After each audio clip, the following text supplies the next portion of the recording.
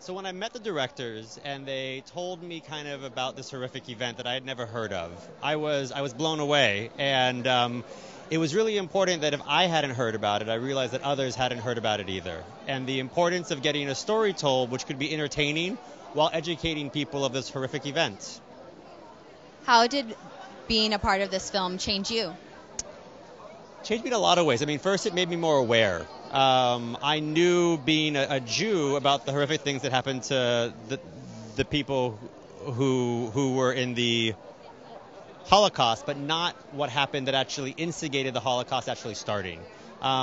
So I got surrounded in this world of people who are so passionate about telling the story of what happened to their great-great-grandparents, and they're all so passionate, and they're all just trying to fight to be heard and make sure that this horrific event never happens again, not only to them, but to any culture anywhere in the world, and they're really the voice for all of that, and that to me is an inspirational thing. What was one of the challenging aspects of putting this film together? There are many challenging aspects. I think one of the more challenging things was the deadline of getting it done by this 100-year date.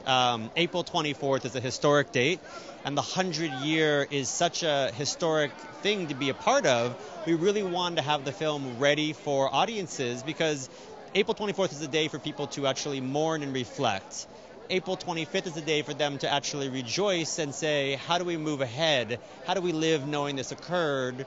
And kind of also a day to kind of be with friends and be surrounded by people who you care about and maybe smile a little bit and find some kind of okayness in yourself with all of this. And so the movie, hopefully, while it will entertain and educate, it will also make people feel some sort of happiness as well.